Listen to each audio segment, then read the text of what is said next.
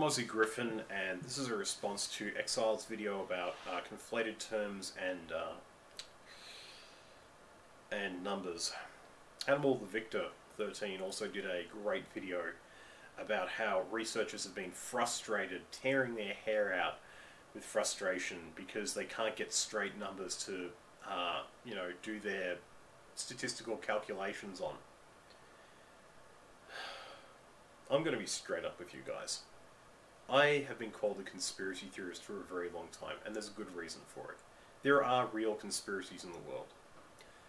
If you ask the question, who benefits, you will find out who committed a crime.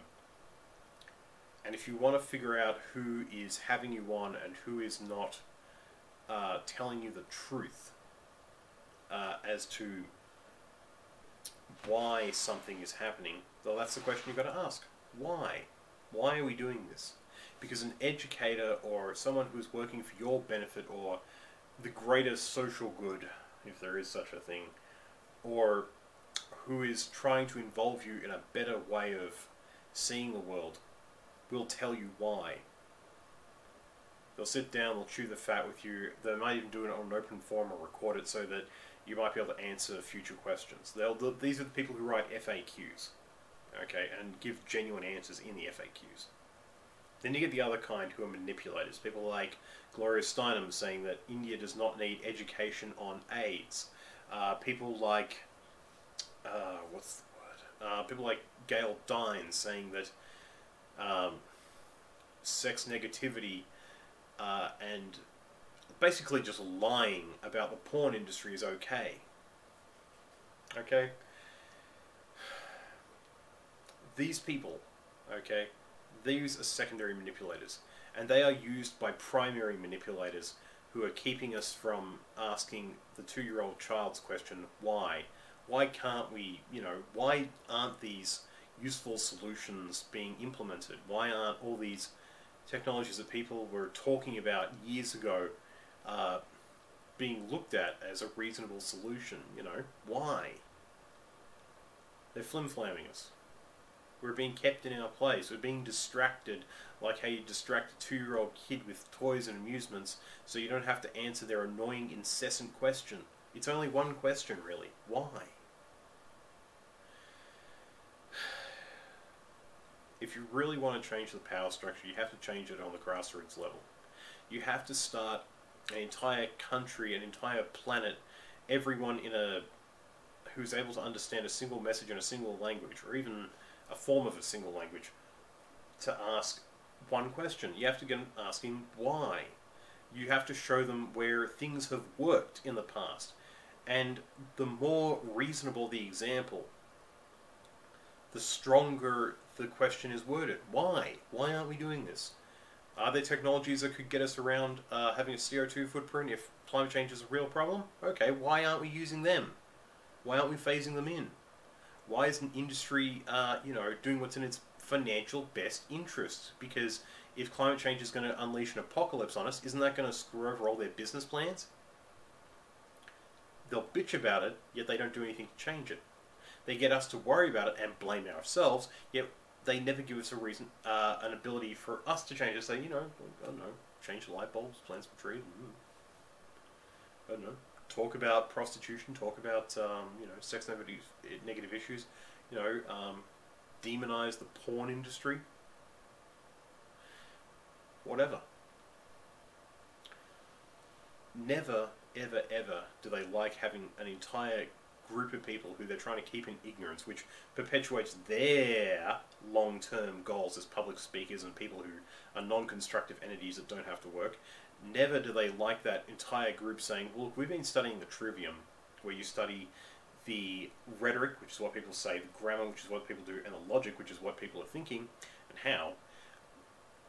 And never do they like those people saying, well, now we've studied all that, we're looking at your stuff and it doesn't seem to add up.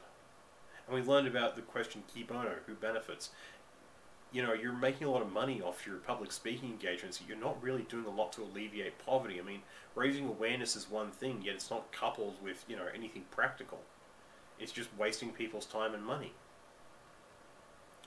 And there are people that that keep the system going and keep running it into the ground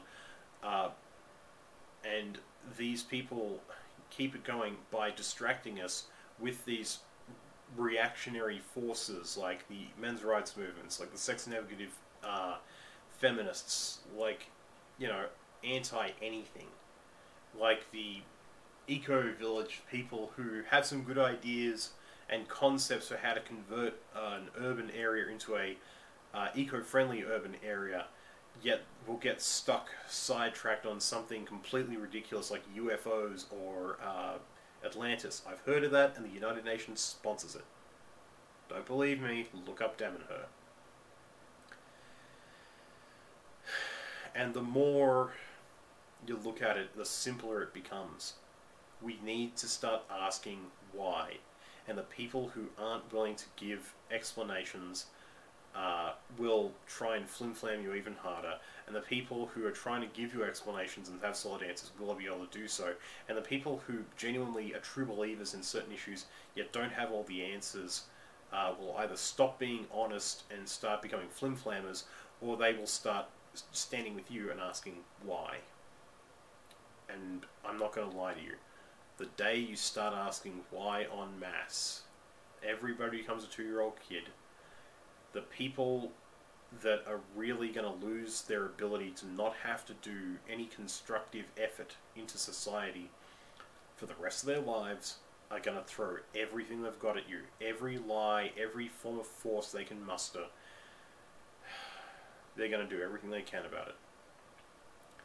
They will happily declare war on an innocent country so people will stop bitching about why gas prices are high and why there aren't alternative forms of engines out there.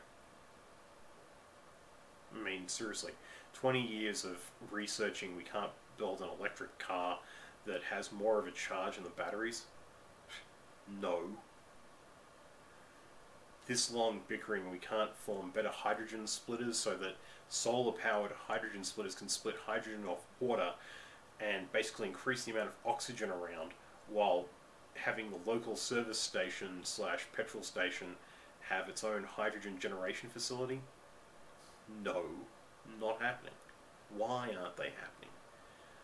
All you need to do to turn the whole world into 2, 3, 4-year-old kids who ask why all the time is just to show them what works in practical, reasonable ways, and it becomes so obvious who is benefiting off the quagmire that society is in, and who really, really wants it to get better.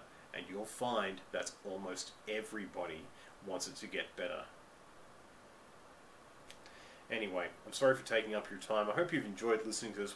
If you're anything like me, you've probably been playing Left 4 Dead 2 or something.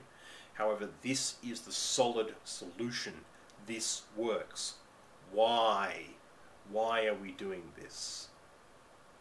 I'm Aussie Griffin. And why are you watching me?